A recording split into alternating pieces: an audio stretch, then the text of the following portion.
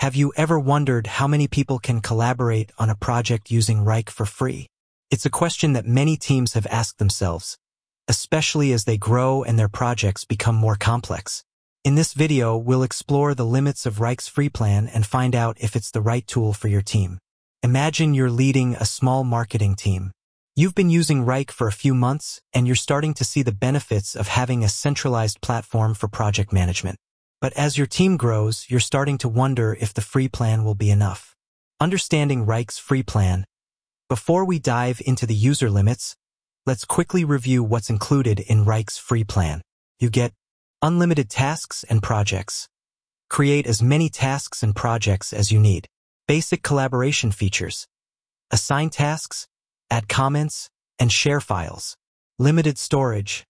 You have a certain amount of storage for files. Basic reporting. Get a basic overview of your team's progress. User limits in Wrike free. Now, let's get to the heart of the matter. How many users can you have on Wrike for free?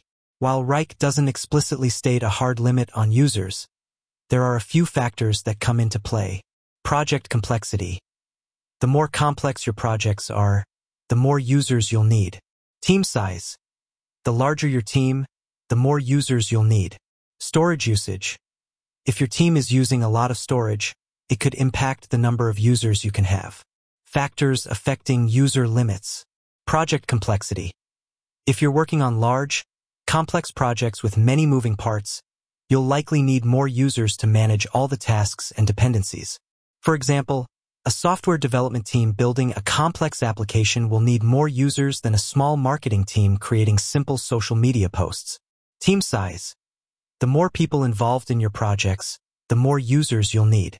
If you have a team of 10 people, you'll need at least 10 users on Wrike. However, you might want to consider adding a few extra users for guests or contractors. Storage usage. Wrike's free plan comes with a limited amount of storage. If your team is using a lot of large files, you might reach the storage limit sooner. This could impact the number of users you can have, as each user will need their own storage space. Workarounds and alternatives. If you're reaching the limits of Wrike's free plan, there are a few workarounds and alternatives to consider. Upgrade to a paid plan. Wrike offers several paid plans with increased storage, advanced features, and more users. Optimize your storage usage. Delete old files, compress images, and use cloud storage services like Google Drive or Dropbox to store large files. Consider other project management tools. There are many other project management tools available, some of which may offer more generous free plans or different pricing models. Wrike's free plan is a great option for small teams that need a basic project management tool. However, as your team grows and your projects become more complex, you may need to upgrade to a paid plan or consider other options. If you're unsure whether Wrike's free plan is right for your team, I encourage you to try it out and see for yourself.